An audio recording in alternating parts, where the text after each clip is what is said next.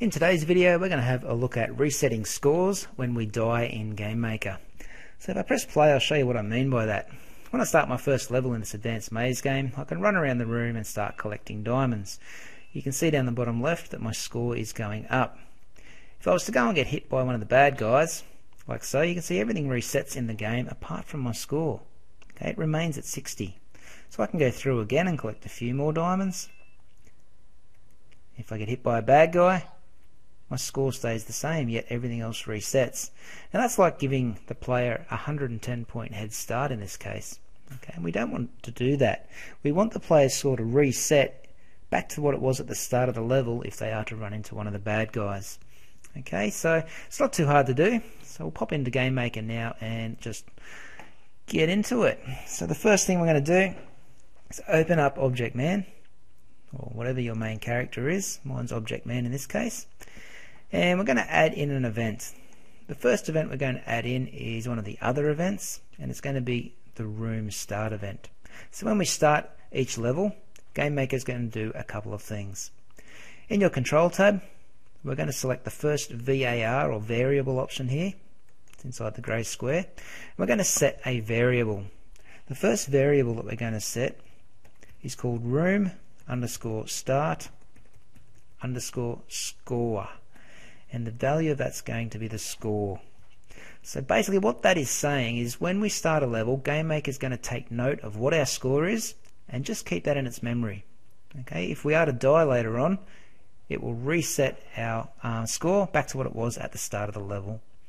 Okay, so when we start the level, we're going to take note of the score. We also need to set one more variable. So go back to the control tab and just set another variable.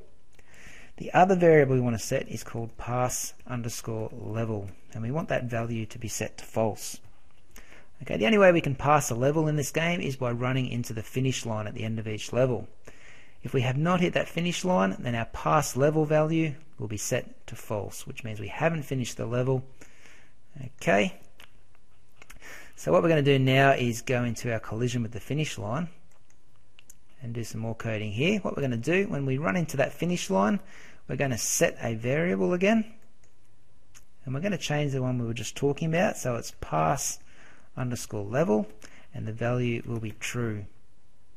Okay, so when we do hit the finish line, we're going to change that variable called pass level, and we're going to put its value as true to show that yes, we have completed that level successfully.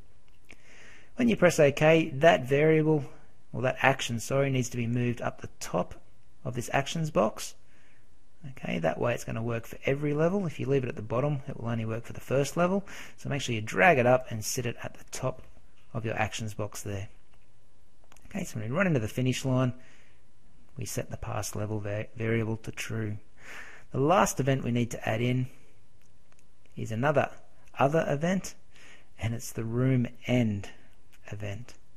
So this is when we've finished the level. So when we've finished the level, the first thing we want to do is make sure we've actually finished the level. So we test a variable. So we hit this middle VAR option here. What we're going to do is we're going to test the variable pass underscore level. And we want to see if it is equal to false. Because if it's equal to false, we haven't finished our level. We haven't hit the finish line. So click OK.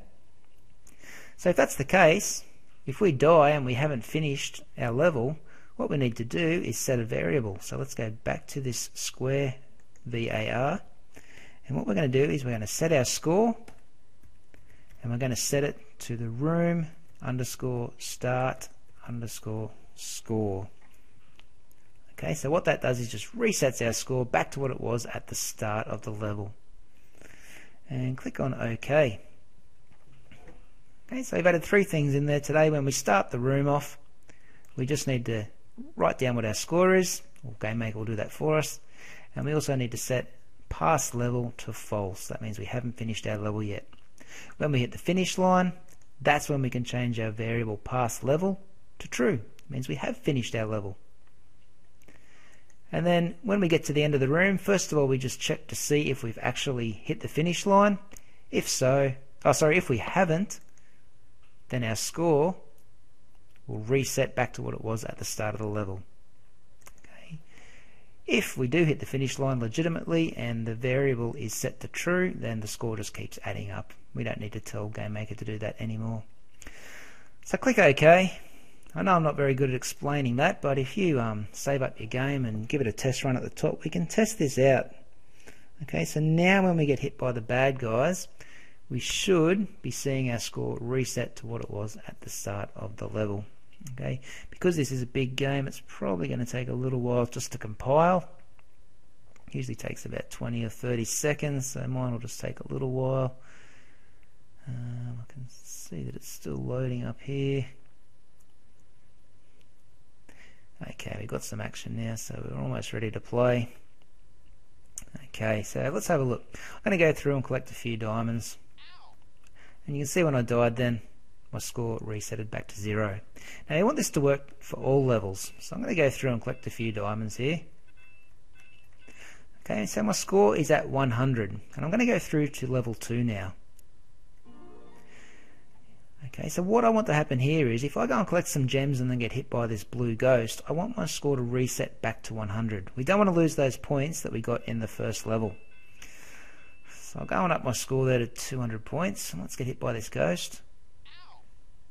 There we go, so we can see our score did reset back to 100, what it was at the start of this level. So it still remembered our points that we collected in the first level, but it took away the ones we collected in level 2. Okay, so that seems to be working fine. Make sure you save that up, and if you want to take that home and play it, don't forget to go to File and Create an Application. Okay, that's all.